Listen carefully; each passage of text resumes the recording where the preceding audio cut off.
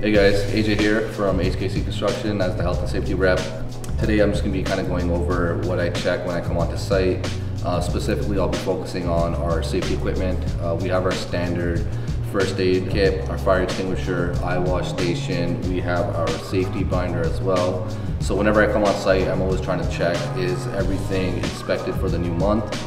We want to ensure that all of our safety equipment is in good condition and it'll actually work in case of any incident or accident that may occur.